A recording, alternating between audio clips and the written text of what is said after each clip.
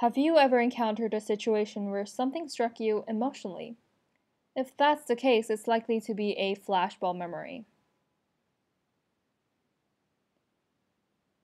Two psychologists, Brown and Kulik, define flashbulb memory as memories of the circumstances in which one first learned of a very surprising and consequential or emotionally arousing event.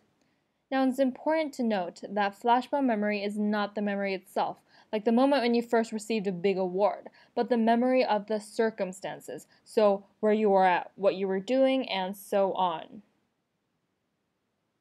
Here are the main characteristics of flashbulb memory. First, it involves the encounter of highly surprising and emotional information. You know how when you hear something very emotional, you seem to remember it more vividly and permanently? That's why this is a study tip, but you should really remember the jokes that the teacher tells you during class, because although it is not so funny, it does trigger you emotionally, leading you to retain the information related to the joke better.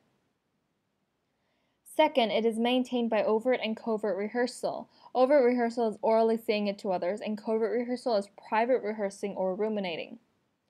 Next, is stored permanently in a unique memory system. They require a specialized neural mechanism. Lastly, they are vivid, last longer, and are more accurate. That's why it's harder for you to forget.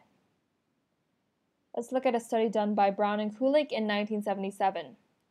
Basically, Brown and Kulik interviewed 80 Americans, 40 African Americans, and 40 Caucasian Americans. They were to answer questions on 10 events, 9 on assassinations or attempted assassinations on well-known American personalities like John F. Kennedy, and one personal event that struck them emotionally.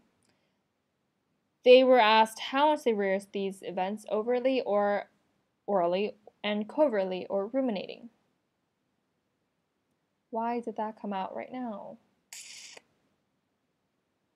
The results showed that JF Kennedy's assassination in 1963 led to the most flashbulb memories, maybe since he was a very well-known American personality that a lot of people knew, and a lot of people were shocked by that. African Americans recalled more flashbulb memories of civil rights leaders, such as the assassination of Martin Luther King Jr., and most participants, 73 out of 80, recalled their personal event, their last event.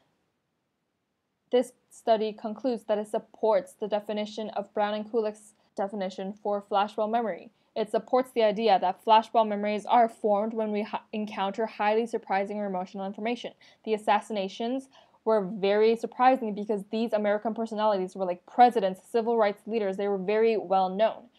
They are also maintained by overt and covert rehearsal, because in the study they asked how much they rehearsed it overtly and covertly. Third, they are vivid, last longer, and are more consistent and accurate. A shocking 73 out of 80 people could recall their really shocking personal event. Lastly, they require for a special neural mechanism which stores information permanently in a unique memory system. Thank you guys so much for watching. Bye!